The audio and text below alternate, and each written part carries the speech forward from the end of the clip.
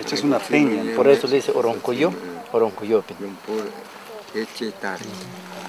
Ah, es.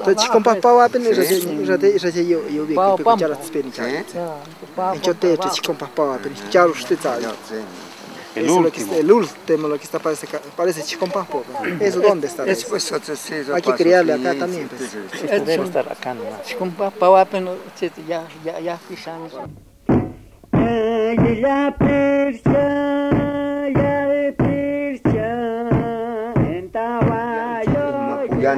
Yanesha yapa, o achu yok chawanan ito tiene puñanes.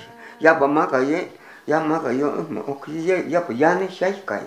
Yapa Yanesha, y ellos catechum por Yanesha, yapa ilo kapi te llame yino, inchigis pana, as pinches ura pa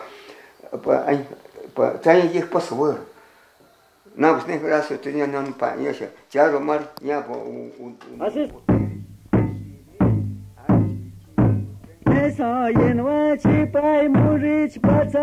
Durante los últimos 40 años, el 80% de los Yanesha formamos comunidades y establecimos nuestra organización, la Federación de Comunidades Nativas Yanesha FECONAYA. Mediante ella, hemos reclamado al Estado peruano la titulación de nuestras tierras. Hoy en día hay unas 1.400 familias Yanesha en 35 comunidades nativas, ubicadas en las provincias de Chanchamayo, en la región de Junín, Oxapampa, en la región de Pasco, y Puerto Inca, en la región de Huánuco.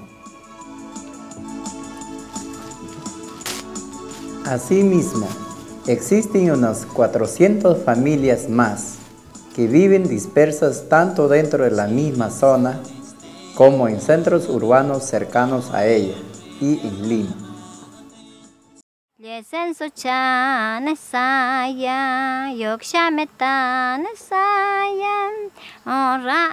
For the Yanesha people, the natural landscape and the geographical territory are essential aspects of their life and their identity. The landscape provides for their daily sustenance and is also their pharmacy. The territory is the place of their ancestors and the setting of their history. The two together, natural landscape and geographical territory, constitute their historical cultural space.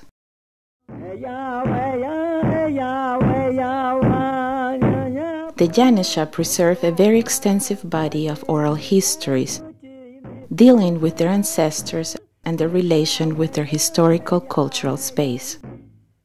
Cuando los pedimos, los abuelos nos cuentan cómo se originó nuestro mundo y todo lo que hay en él. Nos cuentan que ha sido transformado varias veces por ancestros poderosos y también cómo nuestros antepasados perdieron la oportunidad de convertirse en un pueblo inmortal.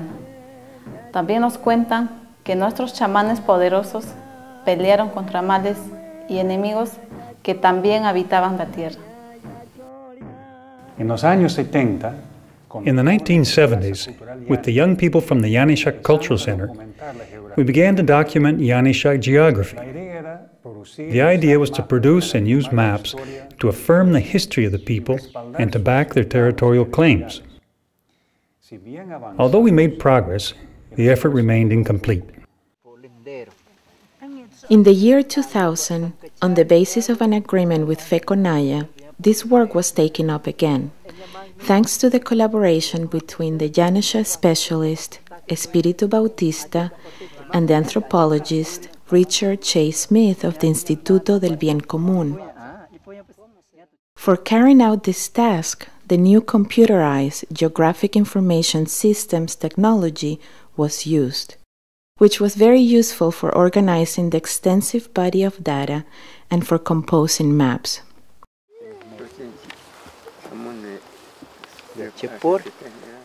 Also, they had the support of several dozens of Yanesha, especially elders, who helped to recover and protect the names and histories of thousands of places and geographical elements.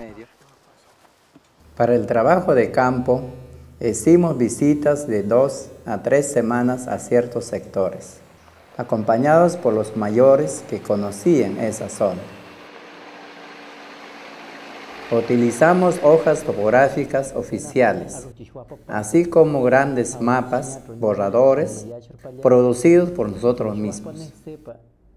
On these latter maps, they mark down the locations and place names of mountains, boulders, rivers, lakes, and ancient trails. Also, the location of temples, towns, and places where battles had taken place. The sites of the powerful ancestors and their feats were recorded along with the places where the ancestors rose up into the sky, where an ancestor was turned into a stone, or where he or she hid in a mountain. Apart from this, the geographical coordinates taken by satellite with a small instrument called GPS were written down in a notebook. In case one of the participants knew a story associated with one of these sites, this was then recorded. De retorno a la ciudad y frente Back in the city and at the computers, the information gathered was entered into a database using a program put together by the Institute especially for the Yanesha. específicamente para los Yanesha. Mediante el software SIG, Using GIS software, we entered the coordinates gathered onto a digital map y luego estos and then connected them to the database. conectados a una base de datos.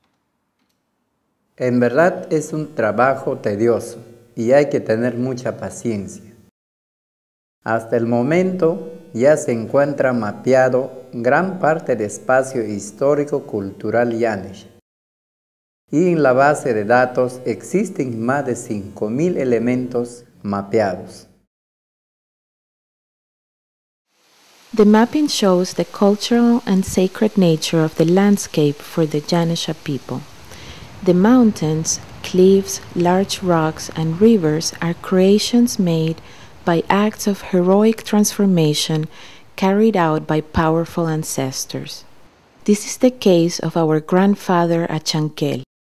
Other geographic elements reveal places where the ancestors disappeared into an invisible world. This is the case of Lake Porromno. At the insistence of many of the elders, visits were made to the highlands of Tarma, Lauroya, and Yauli.